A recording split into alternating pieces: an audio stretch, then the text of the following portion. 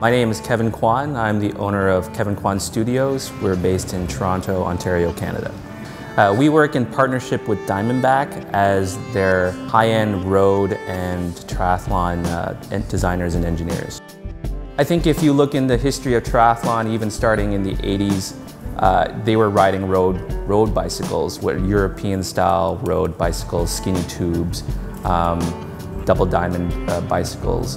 But at the same time, trying their own sort of spin on things to get their positions in the right spots.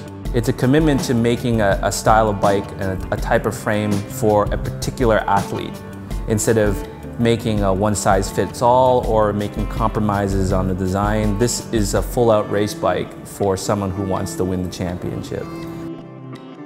The Andean was a special project for me because I got to break the UCI rules. And I personally hate the UCI rules because they limit me in every aspect. It definitely is much more fun to be creative, and it's not as limiting. You know, we've all had a lot of experience with past triathlon frames.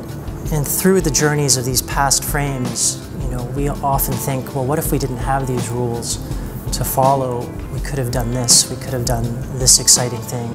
We're so used to a road bicycle that we're not used to seeing an application-specific bicycle for triathlon. I think that will change, and it's definitely, I think it's already changing in the last few years, but we should think about, well, why isn't it big enough to carry all this stuff? Some of our inspiration for the Andean came from MotoGP motorcycles, some of which may or may not be used, but that's part of the process. We are definitely setting a new standard for storage and volume. Designing a frame that is non-UCI legal gives us the flexibility to incorporate storage right into the frame, something we can't do in the Serios, and something that triathletes struggle with right now. What they're forced to do right now is tape items like the Victoria Pit Stop and all their nutrition, in some cases right on top of their frame, which isn't very ideal for air performance.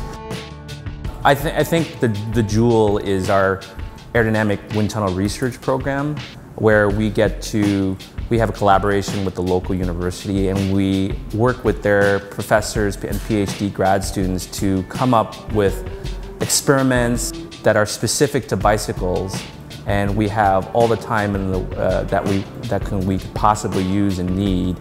And at the same time, we have highly educated experts in their field who are enthusiastic about doing bicycle research. I think it would be really exciting to be recognized for the design as being groundbreaking. I mean, we're engineers. We're not the people riding the bicycles. We love to have athletes win on them. That's fantastic. But we really want to be a validation of the designs and the ideas. That's what would really be exciting to us.